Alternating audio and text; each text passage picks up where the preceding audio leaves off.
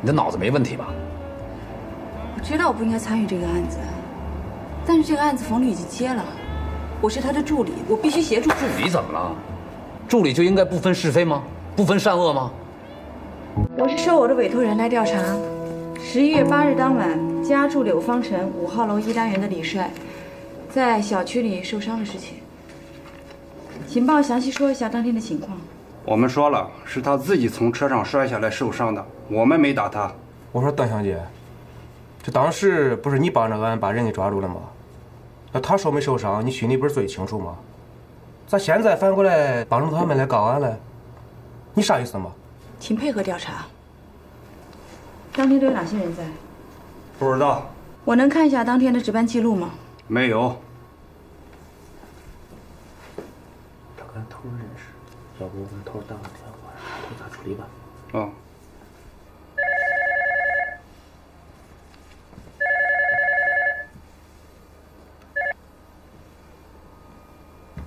喂。喂，头。嗯。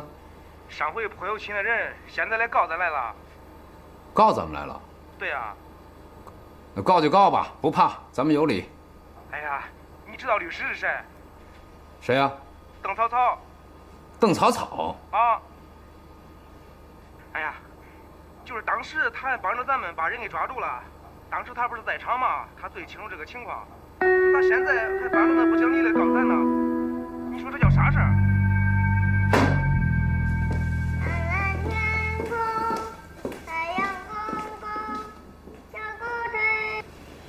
喂，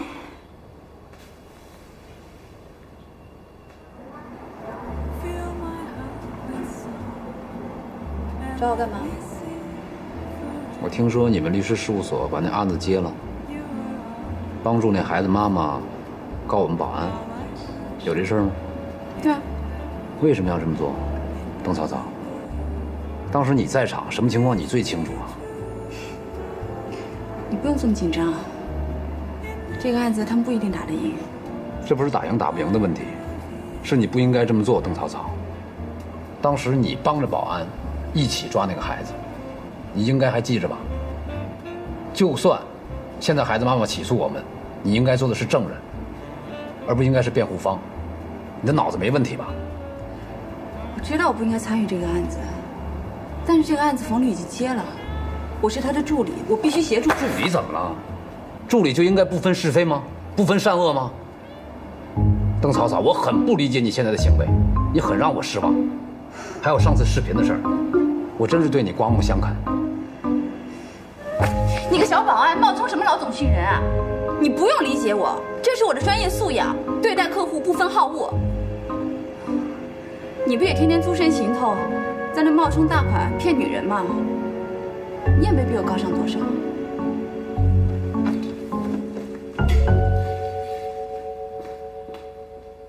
可是刚给他们负责任孙单位打过电话，约下周一见面啊。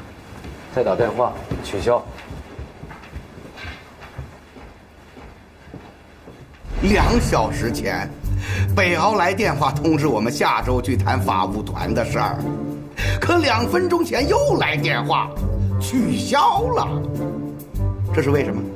啊，这就是你们干的好事儿啊！我说过，那个小屁孩的案子能接吗？不能接，这是明摆着跟北敖对着干呐。跟别人没关系，这个案子是我定下来的。再说了，北敖同志的律所可不止我们一家，能不能选上还不一定呢。反正这案子多半是败诉，没什么影响吧？没什么影响。问题是现在我们已经被 pass 了。草草，你跟龚健关系不错，要不你帮我们去说说好话？跟他说有什么用啊？我跟他吵了一架。啊？你怎么能跟他吵架嘛？他是很重要的人嘛。我好心跟他说这个案子让他不用担心，他不会输的。他反倒说我没有职业道德，还扯出视频的事情，说我们人前一套背后一套。哎呀，我真是搬起石头砸自己的脚哦。这跟你有什么关系啊？实话告诉你们吧，那个视频是我让朋友发到柳芳城的论坛上边的。完了！老婆，啊不，前妻啊，你帮帮我忙吧。姐夫，您就大人有大量，再给孙奈威他们律所一次机会呗。如果我们北奥集团的法务团是一个没有基本是非观和社会责任感的团队，我会很担忧的，你懂吗？那你也不能眼睁睁看着律所倒闭吧？啊，你就看着我孩子他爹，还有邓草草和他儿子，和西北风吧。那就让他们修心，走正道，好好做生意。你看您这话说的，人家也没走什么歪门邪道啊。我不跟你说了很多次吗？多是败诉。再有，邓草草是坚决反对接这笔案子的，是有人压他，所以他也没办法。再说邓草草一个人带着孩子，真挺不容易的。啊，不方便是吧？方便，进来。哦，有份文件让你签一下。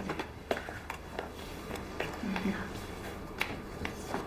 那就想办法让他换个工作，别赶这趟浑水。你连他也不待见了？是人家不待见我。路遥知马力，日久见人心。面对一个眼睛里面只有钱的人，我没什么好说的。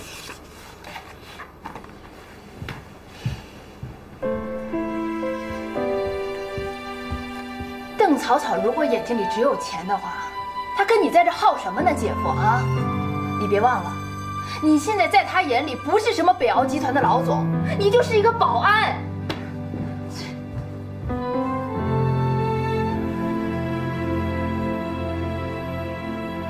我好像把这事儿给忘了。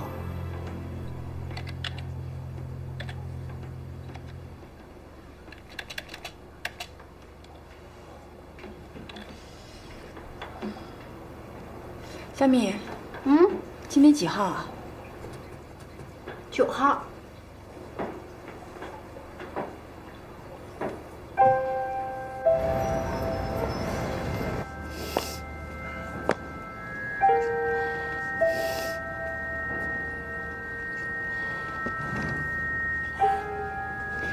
李帅，李帅，你谁呀？上位律师所律师助理邓草草，我也住这儿。找我有事吗？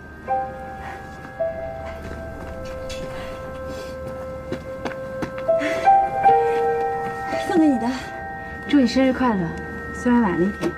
谢谢，这是你们的客户服务。不是，是我个人的一点心意。你妈还没回来呢，还是她又走了？你问这个干什么？多久没跟父母在一起过生日了？几年吧。其实你昨天第一次泼油漆，是想让物业通知你爸妈回来，对吗？我不知道你在说什么。只可惜他们还是没回来，所以你再泼油漆，因为你生气。你生气他们为什么不回来？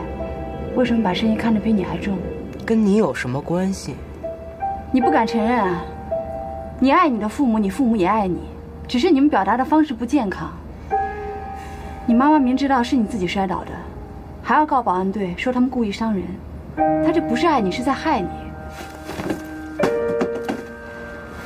你一个拿我妈钱的人，你有什么资格说她？只要你们愿意撤诉，钱可以退给你们。